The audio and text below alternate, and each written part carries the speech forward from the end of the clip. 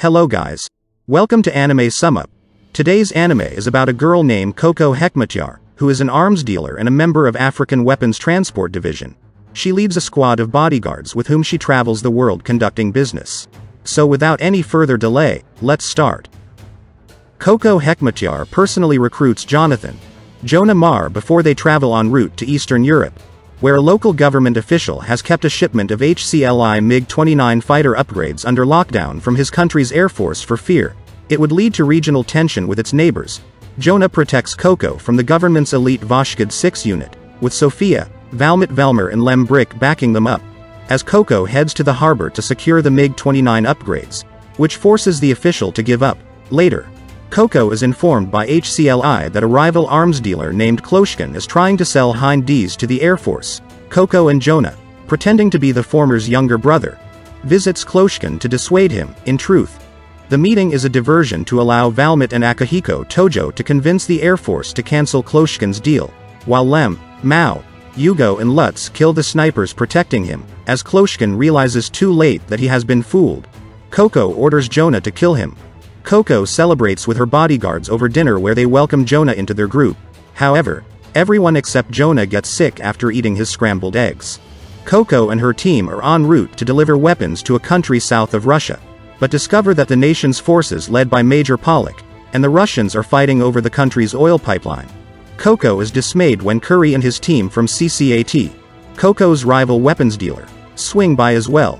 Koko wants to get out of the country as soon as possible, since she does not deal with clients who pay on credit. However, Pollock wants her to deliver anti-aircraft weaponry for his army, and he will not take no for an answer. Left with no other choice, she agrees but secretly tells her bodyguards they will rendezvous with Tojo and Valmet and escape through the border. Koko is forced to work with Curry after his bodyguards, Mildo and Lu, kill Pollock's escorts, when Pollock's mountain infantry unit surrounds everyone in the building they are hiding. Koko and her team decides to face the unit, but she betrays Curry by telling the unit that the people who murdered Pollock's escorts are inside the building before the group flees. Despite Koko's escape, Pollock manages to build a fake SAM truck to fool the Russian military thanks to Koko's delivery. 2 days later, Koko and Curry, and their respective teams, manage to flee the country, where Koko watches a news report at the airport of the war having a quick conclusion just as she predicted. In Dubai, Koko tells Tojo to give Jonah a math lesson, and then decides to go out shopping with Valmet. However, the assassin group Orchestra, composed of teenage girl Chinatsu and her mentor Maestro, are hired to assassinate Koko. Jonah, who skips Tojo's lesson, saves Koko and Valmet from Orchestra. As a gunfight ensues in downtown Dubai, Jonah and Valmet protect Koko from Orchestra, while the latter easily kills Dubai police force officers responding to the shootout. Valmet is shot in the leg, to which Jonah responds by engaging Maestro in an open gunfire confrontation, in order for Valmet to escape with Koko. However, Lem drags Jonah back using a hook and rope, chastising the boy for needlessly sacrificing his life, while Jonah escapes with Koko. Lem holds off Orchestra, who soon runs out of ammo, and retreat to their pickup truck armed with an M2 Browning machine gun. Lem and Valmet, who conclude that Chinatsu has great observation skills and natural instincts, and is able to control the wild Maestro, rendezvous with the rest of the team, and try to separate the duo before they reach Koko.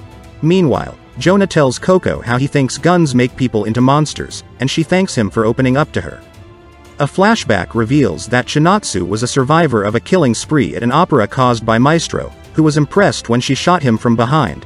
Back in the present, Koko's bodyguards continue to protect Koko and Jonah.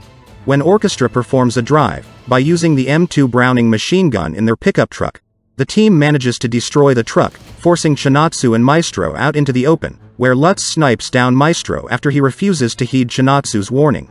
Chinatsu vows revenge against Koko before she escapes.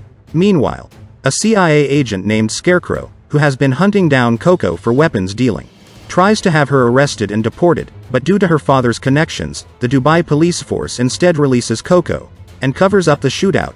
The chief of police tells Koko that she and her team are to be confined to their hotel for the time being. As she and Jonah return to their hotel, they have an in-depth discussion about arms dealing. 3 days later, Koko catches Chinatsu trying to infiltrate into the hotel. During their conversation, Koko offers Chinatsu to join her team, but Chinatsu refuses and tries to kill Koko. However, Chinatsu is shot to death by Lem with his sniper rifle from a distance. as Koko closes the eyes of the dead girl. Koko calls the chief of police to cover up Shinatsu's death, while a hidden Jonah is listening. While on a HCLI-owned cargo ship en route to Africa from Dubai, Jonah watches Lutz and Renato R. Sochi test fire XM8 rifle, when Koko is informed that her older brother Koko Hekmatyar will be arriving to see her from another HCLI-owned cargo ship. When William Wiley Nelson is instructed to take Jonah away by teaching him a grammar lesson, the latter heads to the restroom to relieve himself. However, Casper heads to the restroom as well, where Jonah attempts to kill him, but Casper's bodyguard Shaquita stops Jonah and disarms him. 3 months ago in Western Asia, Jonah was a child soldier in an infantry base where he took care of 4 orphans.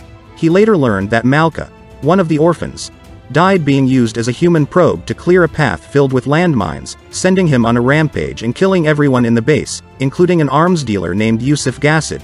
Jonah is soon surrounded and disarmed by Shaquita, and Casper later told Jonah that Malka was sacrificed to build a road for profitable reasons.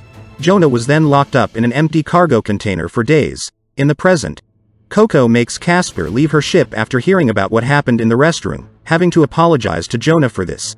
A few days later, Jonah wanders to the crow's nest of the ship, recalling that Casper, who was responsible for selling weapons that killed Jonah's parents, promised to send the orphans to Japan to live peaceful lives, in exchange that Jonah would become one of Koko's bodyguards in Europe. Koko and her team are en route to South Africa, when they are ambushed by Somali pirates. After her bodyguards defeat them, Koko heads to DIESA, a local arms fair, to meet with Dr. Miami Amada, who does not show up. Koko learns from Dr. Miami's assistant Mullen that Dr. Miami and her bodyguard Mokoena have gone off to the mountains to find butterflies. Later, Koko meets with Guoming Chen, the head of the Daxinghai company, and accepts his invitation to dinner, with Hugo accompanying her. Meanwhile, the rest of Koko's bodyguards head to the mountains to locate and protect Dr. Miami and Mokoena. On the other hand, Karen Lowe of the Daxinghai company is covertly deployed to the mountains, with a small team of Daxinghai contractors to abduct Dr. Miami due to her extensive knowledge of robotics. Jonah starts the battle when he ruins the ambush of the Daxinghai faction, by randomly firing his assault rifle, causing a Daxinghai contractor to panic and return fire. This gives Koko's bodyguards the advantage over Karen's group. When Karen executes her subordinate for panicking, Valmont recognizes her combat stance and weapons of choice, and has a flashback of the time when she was still a UN peacekeeper. While Hugo watches Koko and Chen having dinner in Port Elizabeth, Valmont engages Karen in close-quarters combat with Jonah and Lem, taking on the surviving Daxinghai contractors. Valmont eventually gains the upper hand, seeing Karen as a reminder of herself. When she had been severely wounded in Africa as a UN peacekeeper, Lem intervenes to stop Valmont from further harming Karen. Eventually, Koko's bodyguards secure Dr. Miami and Mokoena, who are found in a field in the mountains full of butterflies. Furious that his Daxinghai contractors were defeated by Koko's bodyguards, Chen orders the assassination of Koko and Hugo in Port Elizabeth. But Scarecrow's assistant Chocolade manages to persuade her boss to help them escape on a Super Hind MKV helicopter after Koko talked to her. Koko is dismayed the next day, when Mullen informs her that Dr. Miami and Mokoena went out to scavenge shellfish at a beach. Koko and her bodyguards eventually arrives at Heathrow Airport in London, but not before having a minor problem with an airport security metal detector, when Jonah insists to the guard that he had been shot in the butt a long time ago. Jonah easily beats Lutz in a game of paintball, with tension rising between Middle Eastern country A and European country B. Koko attends country B's embassy in London, where a contract bid is being held to decide which UAVs their country's military will buy, either HCLI's American Predators or Eurogroup's French Neurons. However, Amalia Torahovsky, a former actress and arms dealer for Eurogroup, gets a head start on Koko, when she manages to convince almost all of Country B's delegates to side with Eurogroup. Furious Koko later meets with Chocolade, and asks her to deliver some documents to her friends in the German military. With Koko doing nothing for 2 days, Amalia and Eurogroup, who have tapped Koko's phone and computer, believe they have won until they learn news that both the German and Spanish military have decided to buy HCLI's Predators, which convinces Country B to follow suit. Meanwhile, Koko has formed a front company that is purchasing Eurogroup stocks, as part of a hostile takeover. Realizing Koko has played them, Amalia has a secret meeting with her, unaware that Eurogroup mercenary snipers have followed them, and are planning to kill Koko. After talking about the similarities and differences between them, Amalia concedes defeat over the contract bid, while Koko agrees to sell back Eurogroup stocks to her at a 5% premium, but not before Valmont, Lutz and Wiley non-lethally neutralize the mercenary snipers. The team has some rest and recuperation at the beach near the Adriatic Sea. Later during a science lesson, Mao shares with Jonah that he is married with children, and he was discharged from his artillery unit before being hired as one of Koko's bodyguards, something his children does not know. HCLI assigns Koko and her bodyguards to deliver artillery to the T Republic Army at the Balkans. Much to her annoyance, she is also tasked to sneak in 10 doctors from the humanitarian organization, Outspoken Doctors for Humanity, led by Leon Riviere. He wants to treat the country's ethnic cleansing victims and expose the crimes of Serbian war criminal Dragan Baldra Nikolaevic, leader of the Balkan Dragons militia, who has a strong influence over the nation's army due to his connections. The team's An-12 cargo airplane arrives at their location and delivers the artillery to the army without problems. However, Baldra and his militia arrive, tipped off about the doctors, and demands Koko to give them up. Koko refuses, leading to a standoff between the two sides, hoping to settle things peacefully. Riviere comes out and tries to talk to Baldra, but Baldra shoots Riviere and tries to kill him until Lem disarms Baldra. Left with no choice, Koko orders her team to kill the Balkan Dragons at Planina Airport. Koko's team eliminates the Balkan Dragons except Baldra, who escapes and takes Riviere hostage, knowing Baldra's militia will try to shoot them down. Once they leave the airport, Koko takes Mao's advice to take one of the artillery cannons into their plane.